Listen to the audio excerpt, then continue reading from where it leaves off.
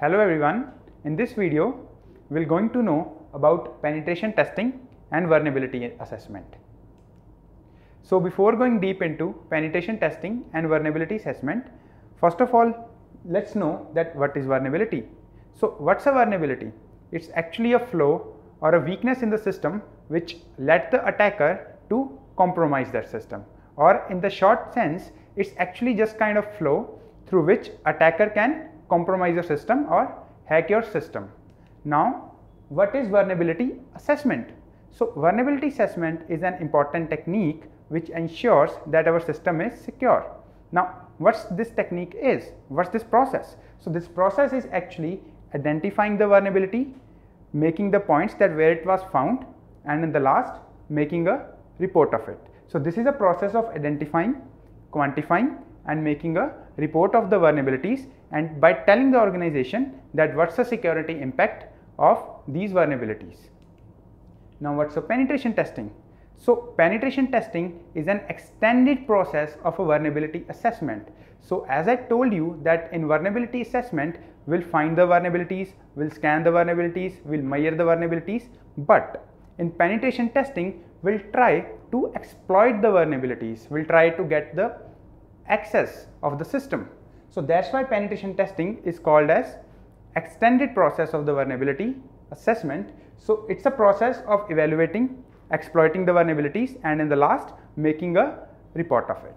So it's an extended process of vulnerability. So what it includes? It includes scanning, enumerating, exploiting and reporting the vulnerabilities and their security issues. So how is this process going on? What are the steps to perform the penetration test? So the first step is scanning. So scanning includes scanning different targets, different websites, different techniques. So once we scan the open ports like open services running and their version number, we'll do vulnerability assessment.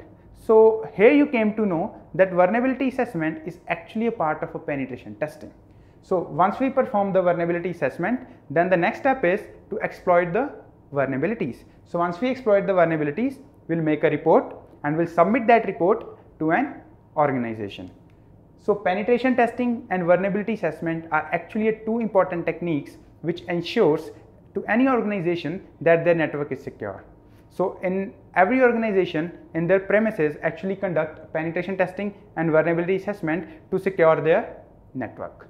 So now let's have a look at the difference between penetration testing and vulnerability assessment. As I told you earlier that these two techniques are actually a part of vulnerability management process.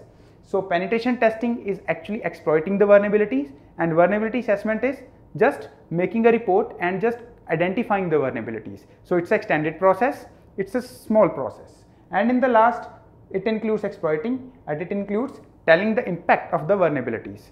So this was all about penetration testing and vulnerability assessment. So in this video we have covered that what is vulnerability assessment, penetration testing and their difference. So thanks for watching this video.